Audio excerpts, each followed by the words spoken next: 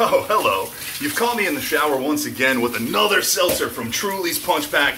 Today we're working with the fruit punch, just straight up fruit punch. We've had the citrus punch and the berry punch so far, so we're going to see what's going on with just straight up fruit punch.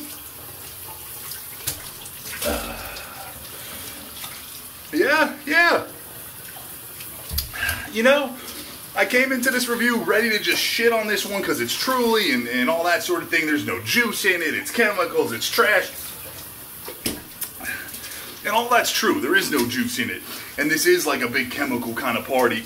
And it's kind of nasty in the way that that could be nasty, but this is also kind of, you know, it's also kind of good in the way that that kind of nastiness can be good. And this kind of is reminiscent, this one's making me feel like I'm drinking Hawaiian punch. You know, it's got the little cartoon guy on the carton. You know, I'm 14 years old again. Nothing can go wrong. You know, this is the kind of punch you can ladle out of a bowl. This is a true punch, man. And I'm digging it. I hope you dig it the most.